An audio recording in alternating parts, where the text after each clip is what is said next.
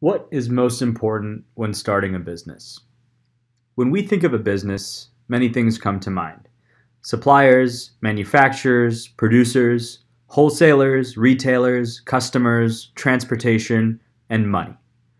All of this is important, but is there one thing that is most important? Customers use goods and services. They pay money, which provides the income to businesses. Is it possible to start a business without customers? Would it work without the customer? Who would use the product? And who would pay the businesses for the product? Where would the income come from?